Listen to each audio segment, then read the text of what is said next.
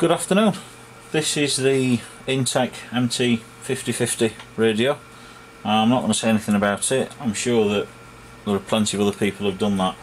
What I am going to be doing today is fitting the official Intek SMA505 tuned antenna in place of the little rather rubbish antenna. The advantages of doing so are that because this is a properly tuned antenna, you will get far better transmission range and far better reception using this particular thing. It's bendy, it's flexible, and in order to fit it there is a small adapter, this little thing here, and this is the focus of today's thing. I'm going to fit this. This has just arrived in the post. I've only had these a matter of probably a week. I have done the mod on these incidentally to increase the power, turn on the voice scrambler, and give me the extra channels, but this is today's thing. So without further ado, let's press on. Start obviously by removing the batteries. I haven't seen any tutorials for this on the internet, but then again I haven't really had a properly good look. 1, 2, 3, I can see 5 screws, so I shall just remove the belt clip and take my screwdriver, and I shall remove these 5 screws.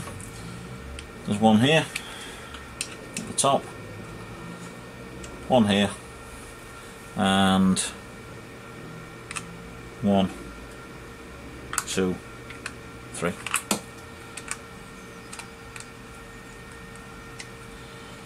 No, shan't remove them with that screwdriver, that is a certainty. Try slightly smaller. Ah yeah, there we go. I don't know whether these screws are different in any way.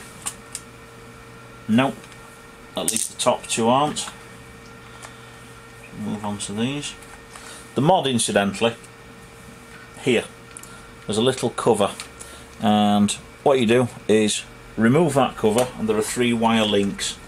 Now the upshot is basically to get the best out of the radio, you just cut all 3 links. That activates the voice scrambler, the 4-watt power output, and it also unlocks the extra channels. Right, and all the screws, I'm pleased to report, are identical, so there's no issues with that. And then the radio just, he says, I don't know whether you can see this, just very gently, there we go, and the other screws come out. There is a battery terminal here and here. I'd probably advise you just to be a little bit careful of those. Right, okay, now then, just this side. Please bear in mind it's the first time I've actually been inside this. If you wanted to see what one looks like, well, there you go. I'm sorry about the lighting here, it's not very good. Let me try turning my light on. It's not brilliant, I'm afraid, but there you go. That's the insides of this particular radio. Now the part we're interested in is obviously just up here, and I'm just looking now to see. Oh, interesting. Okay. The antenna itself is just basically a coiled spring, which, well, you can see this, it just fits loosely in there. I'm just looking if it's necessary to remove the circuit board out of the radio to get to this other terminal I need to solder to. Ooh, I hate doing things like this on equipment I've only had a short period of time. But Sometimes it's the only way. Okay, all I'm doing, you can probably see, I'm just prising the circuit board up.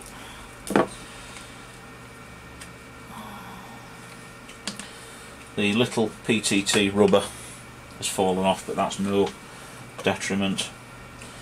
Okay, now be careful of the speaker wires which hold the circuit board to the case. However, as you can see, that is what they constitute as an aerial. A spring, I'll probably fit in my BB gun, to be fair. Right, okay, there we go. So reasonably simple to disassemble. As I said, just be aware of these two speaker connectors here. So I can now see what I have to unsolder, and it's a bloody great chunk of wire, that is. I don't honestly think that my little diddy 18-watt Antex is going to handle that, so it's time to fetch out the big guns.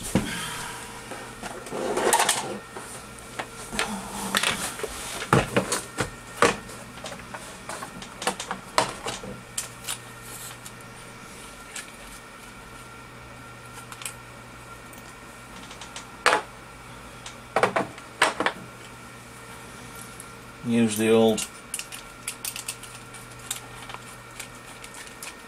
Antex gas, and he says looking for some.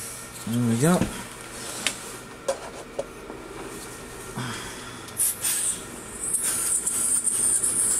That's better. Right.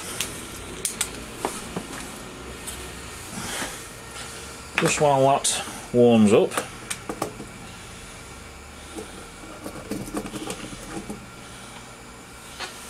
I shall just put that to one side, and I shall get my flux. And he says looking for it, my solder, and there's my solder. And somewhere I thought I had seen my solder sucker. Is it on there? Am I just going blind? That's a more probable answer, if the truth be known.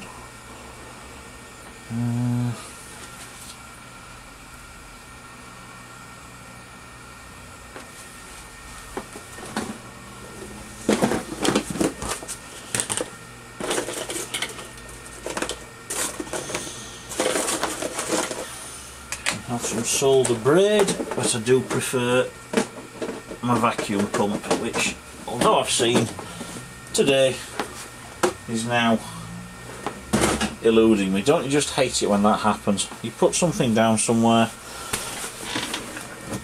and it just disappears out of sight, and I can't see that. Anywhere. Oh well. So it would appear now, the new adapter.